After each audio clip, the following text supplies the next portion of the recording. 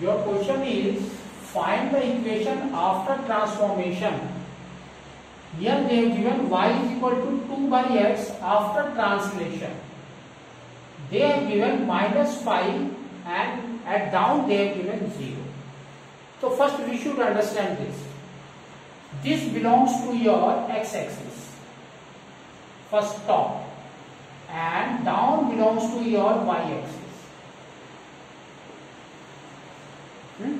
Second thing, in x-axis if they have given -5, what does it mean? It means that x is equal to -5. That means what? X plus 5 is now the factor of this. And in y-axis, that is nothing. Y is something else. That means y is 0 now. Now, if you see here, what it will be? Just we have to keep in mind, don't see y. It will be just like this only. They have given -5, that means we have to add +5. Therefore, what we will get here? We will get y is equal to 2 by, instead of x, we will write x plus 1. X plus 1. So this is your solution now. Comes to second one. What they have given? X by x plus 1. After translation, 3 and 0. So I have already told what is this 3. X is equal to 3. Therefore, what is the factor? X minus 3 is the factor. Therefore, what we will write? In place of x, we will write x minus 3. So we will get what? Y is equal to x minus 3 by x is again x minus 3 plus 1. That is equal to x minus 3 by x minus 2. So this we have to write. Next comes. Here they have given y is equal to x square plus x.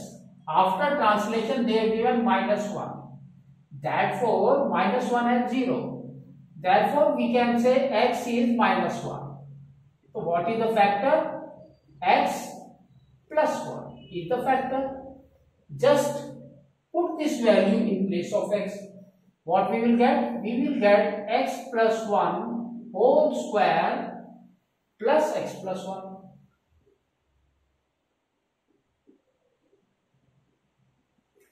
This is the translation for that. Or you can solve it also. No problem for that. Next. Here they have given y is equal to 3x square minus 2. After translation, 2 and 3. Now we have to keep in mind what is they have told. Here in x-axis is 2. So what is the factor for that? We can say x minus 2 is the factor. But here y is this.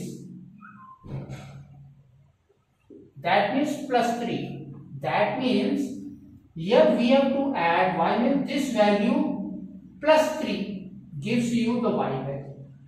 So therefore what we will do here, just we have to keep y is equal to 3 and in place of x square we have to put x minus 2 whole square. And minus 2 is here. And in y again they have given 3 also. That means plus 3. So therefore this is nothing but your 3x minus 2 whole square plus 1. So this is the value for that.